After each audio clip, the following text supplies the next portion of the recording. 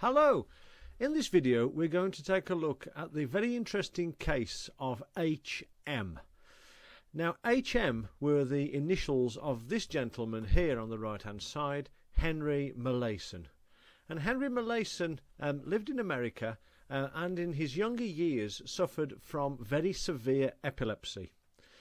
This epilepsy was believed to have originated in one or the other of his temporal lobes, and it was quite clear that if it wasn't treated, he would come to significant harm and quite possibly would die from status epilepticus. Since it was known that his epilepsy originated in the temporal lobes, a radical therapeutic decision was made, and still to this day there is some controversy about the ethics of what was done. However, what was done was that his temporal lobes, specifically the hippocampus on each side, were removed. This effectively cured him of his epilepsy, but left him with some very severe deficits that we're going to talk about in a little bit more detail. So it's important whenever you're studying any of these cases to realise that the brains that we're looking at, so this is the brain of Henry Molaison, this is the brain of HM on the left hand side, these are the brains belonging to real people.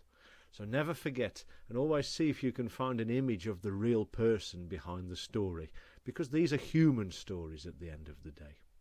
So that's Henry Molaison, and this is his brain.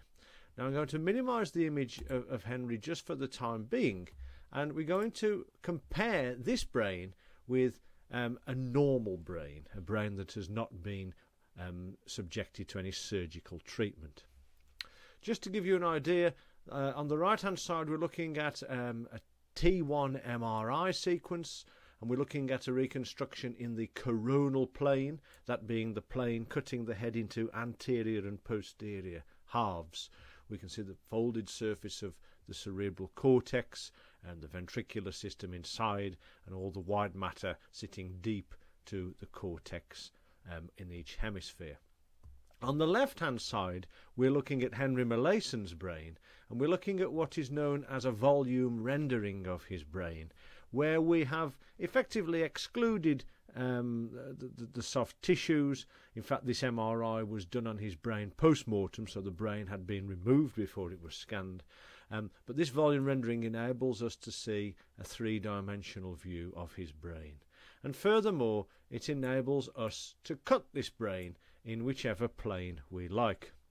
So what I'm going to try to do is to slice this brain also in the coronal plane, in order to demonstrate to you a level of section approximately where this section has been taken from the normal brain, and we can make a comparison. So here we are. I can just grab hold of this slider here, and I can cut back within the coronal plane until we get to a level something like where we hope to be. And we can never, it's difficult to make a perfect alignment, but these are roughly at a similar level, with all the caveats based around anatomical variation, etc. So if I put this scan into a similar orientation, we can see, of course, there's the cerebellum visible on the volume rendering, not visible on the cross-section through the head because this is a single slice.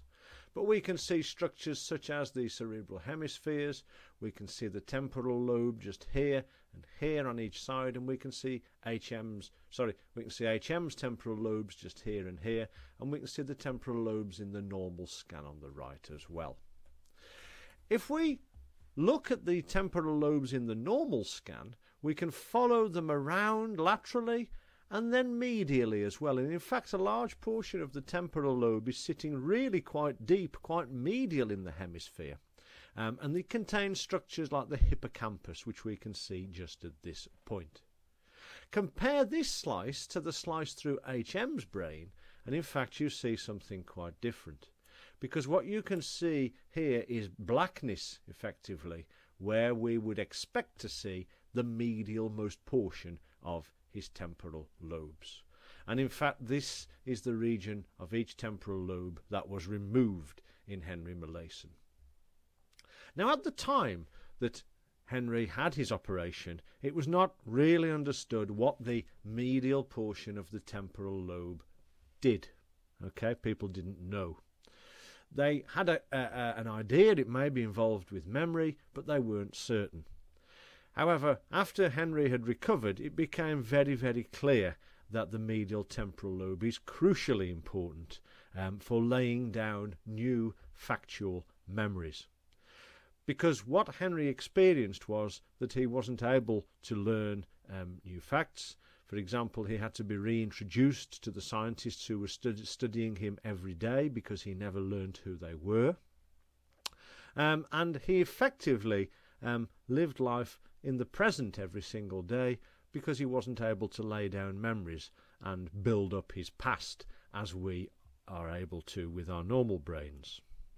However, Henry was able to make new motor memories, and this is because his basal ganglia and his cerebellum were both intact.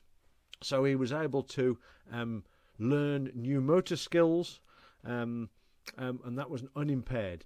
But his ability to learn new factual information was very severely affected.